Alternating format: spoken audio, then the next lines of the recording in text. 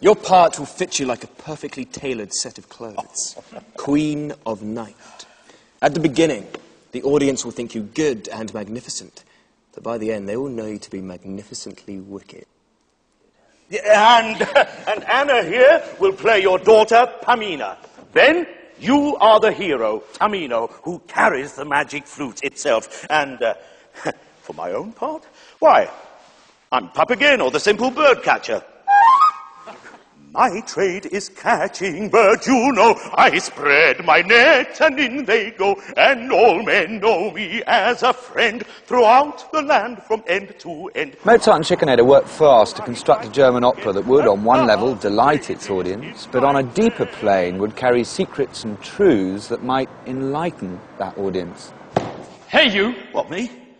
Tell me, good fellow, who are you? Who am I? Stupid question. I'm a man like you. Who might you be? I am a prince. A what?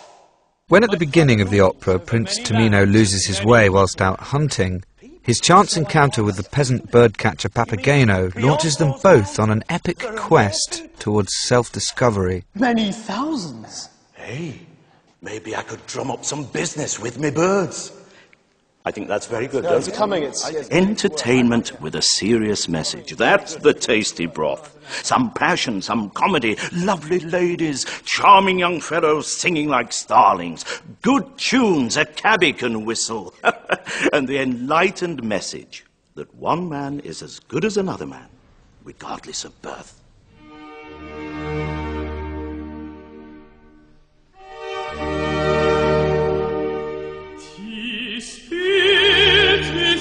Bezaubernd schön, wie noch ein Auge je gesehen.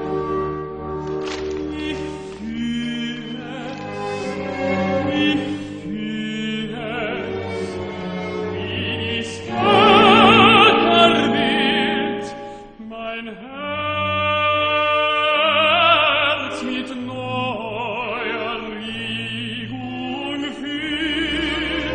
The orchestral musicians that Mozart normally wrote for were as highly skilled and disciplined as today's players, but Schikaneder's house band were not up to quite the same standard, so he kept his scoring simple. But as ever, he turned this into a strength with arrangements that are economical, yet supremely potent.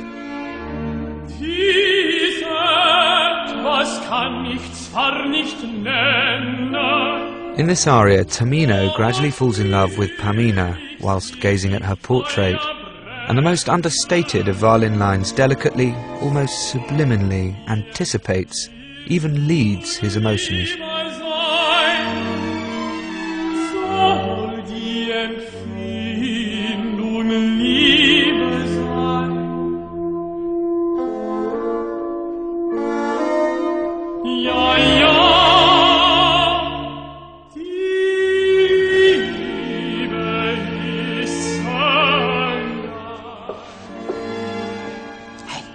Josepha. Giesecke, tell me quickly, how is the theatre set for my Queen of the Night? The theatre, madam, has been transformed into a chamber of the night strewn with stars. We have built and painted an ingenious backcloth in which there are many holes. Cleverly, behind each one, I have arranged a lantern with a lens. Never mind your oily rag talk. Is it a firmament fit for a star-blazing queen? Is it...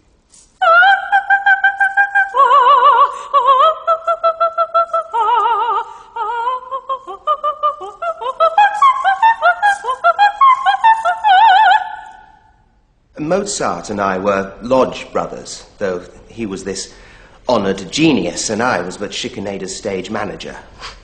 One step up from the theatre cat.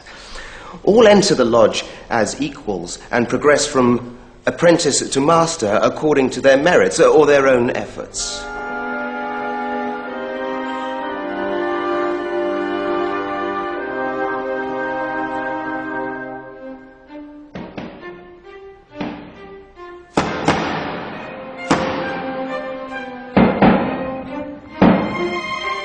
Who is knocking? One who wishes to enter. Enter, fellow of the craft.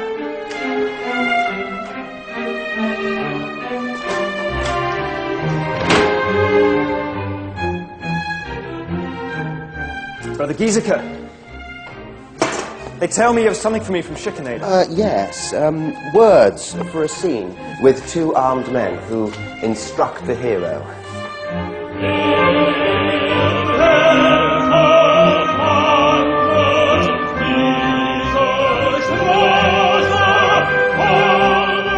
He who treads this path of trials becomes purer through fire, water, air, and earth.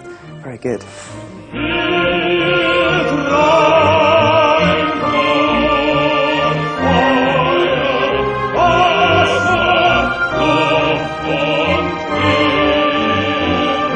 He can overcome the fear of death. He will ascend from earth to heaven. Truth, brother. Mozart's time in Vienna coincided with the brief flourishing of Freemasonry in Austria. The lodge was a forum for enlightened views and new ideas, and Mozart embraced their philosophy wholeheartedly. But in the nervous social upheaval taking place at the end of the 18th century, Freemasonry, with its symbols and secrets, began to be seen as a potential hotbed of revolutionary ideas. Mozart, politically astute as ever, perhaps wrote the Magic Flute to show Freemasons a new, more open way ahead, as well as bringing their ideals to a wider audience. May I ask, how is the progress on our theatre's great opera?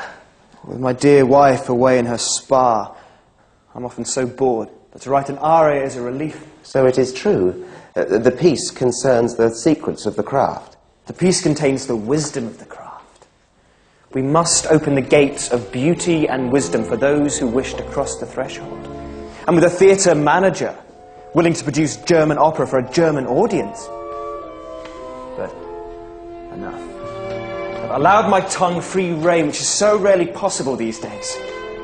You get drunk after every such outpouring of the heart and never do any damage to your health. And this is Herr Schickenader's opinion?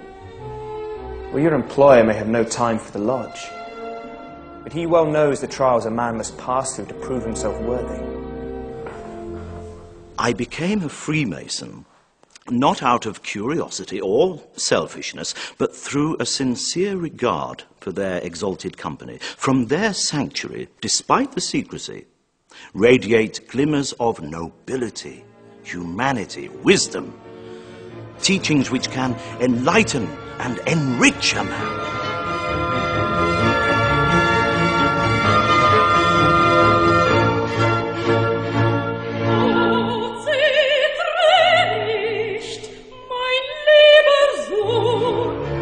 Josepha Hofer, the original Queen of Night, was Mozart's sister-in-law. He knew her voice and its particular qualities and knew exactly how to exploit them. Josepha! How hard, how fast, and how high he could push her. Try and convince me. Convince me I can be a hero. Look at me, look at me. To me. To me, to me.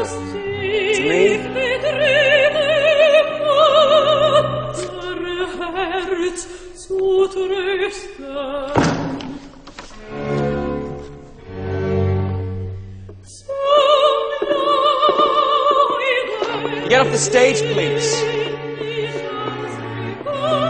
With a voice like mine, any theatre in Vienna would have begged to have me. And I could have earned 3, 6, 9 times what Schickenader paid me. And let me tell you, not all parts were as good as this.